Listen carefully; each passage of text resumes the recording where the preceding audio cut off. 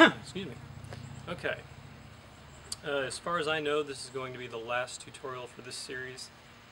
And again, it's really not going to be too much that's going to be new, an actual new move in this. It's really going to be a variation on a move we've already seen, which is the obi-ani. Maybe the Plum Flower. We'll get into that depending on how this side goes.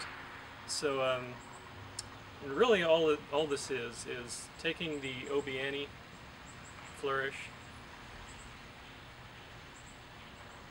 and adding a reverse figure eight to it, and then back.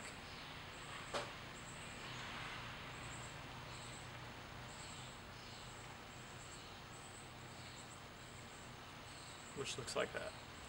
Now, if you've learned the one-handed, the finger roll to the reverse grip, that's what I'm doing here. That's all I'm doing here.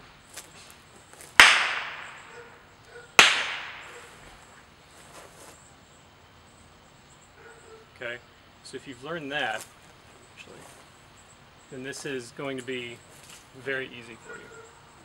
If you haven't learned that, then this will probably be a nightmare. So all I'm doing here is the obi-ani flourish. And then as I bring the saber back to my backside, as if I'm going to continue the move, I do that finger roll into the reverse, and then just doing some figure eights.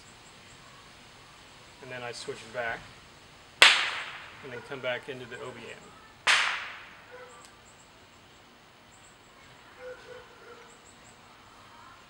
Which looks like that.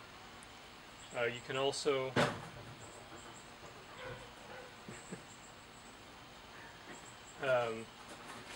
after you switch into that reverse and do the figure eights, when you come back to the standard grip, you can go straight into the obi-ani instead of coming into the figure eight first.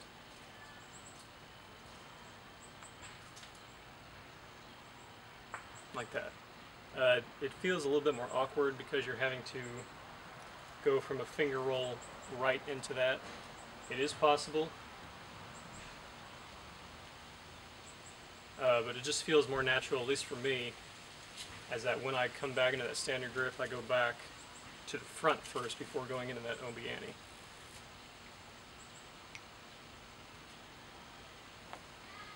But again, you can do it either way. Again, you can apply this to the plum flower. So you have the plum flower. And then if you want to add some variation to it, you can go into that reverse, do some figure eights, and then go back into the plum flower. Like that. That just gives you a little variation with that move.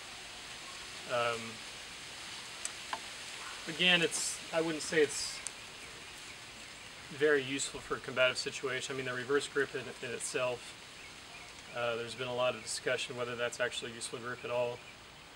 But again, if you want to use it, it's a very good surprise technique. You know, you can be doing your obi-anis and then switch into a reverse grip. You know, do some techniques with that and then switch back to a standard grip. Now,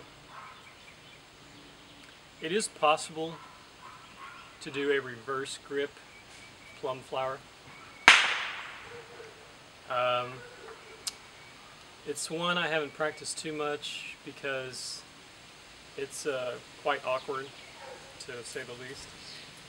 But the way to do it, if you ever want to practice it, is that when you do that finger roll into the reverse grip here, at first you want to get up some momentum with a couple figure eights. And then you're doing it basically the same way as the standard grip.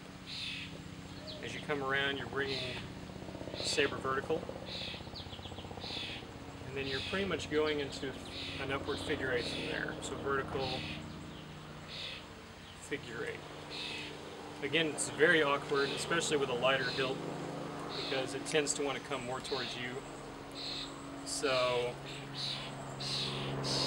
I mean, this move does lend itself more to injury, I would say. I mean, it is possible, but you kind of have to put in the work for it.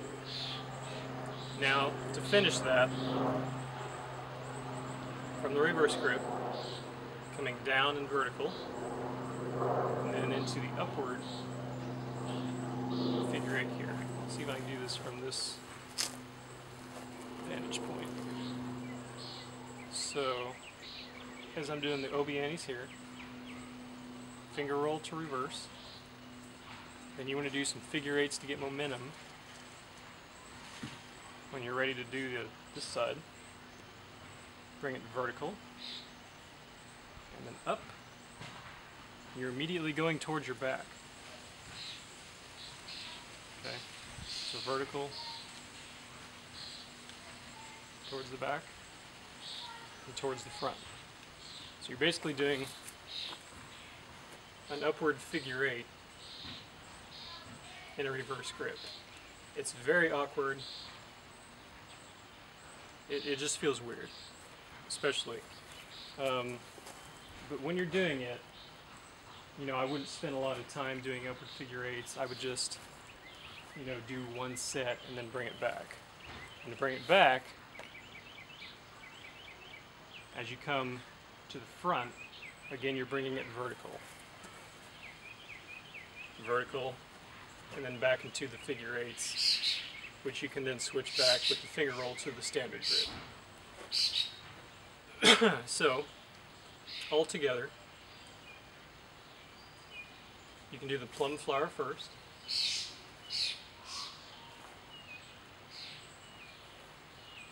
You can add the little variation with the reverse grip, and then come back into a standard plum flower.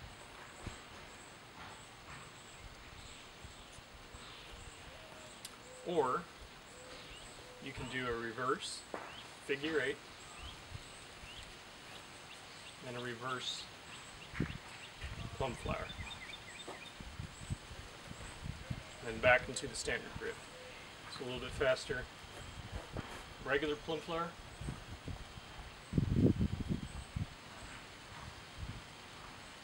variation,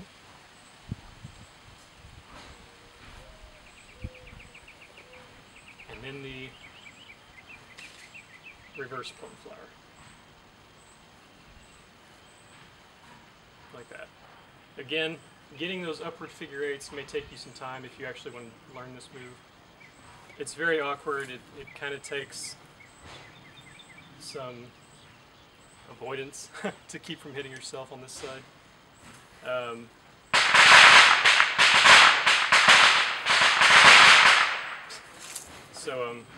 Again, it just takes more coordination. It just takes practice to get that. It's only for show. There's nothing useful about this at all. It's just as a flashy technique, basically. That's all this move is. You know, even the plum flower. Again, happy 4th of July, by the way. But even the plum flower really is just mainly for show. I mean, you're not really going to use this in a combative situation. At least I wouldn't. So the plum flower, then the variation,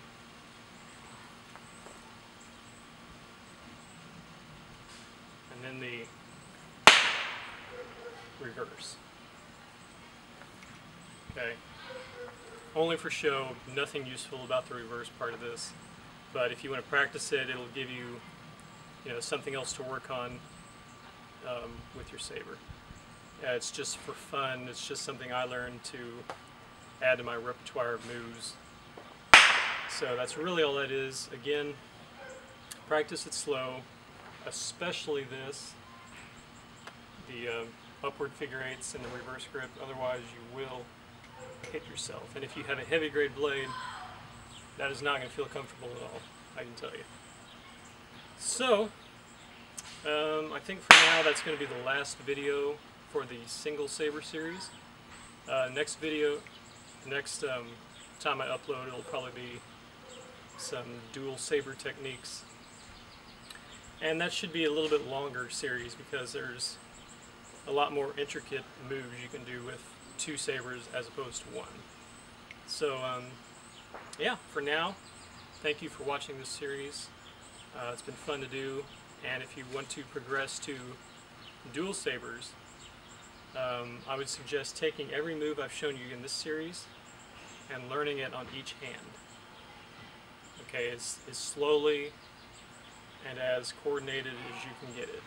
Because to do dual blade sabers, you kind of have to be proficient with both hands to keep the sabers working as one unit instead of 2 separate weapons. Okay, so thank you again for watching. I will see you in the dual bladed series if you choose to watch that. Take care. Happy 4th of July.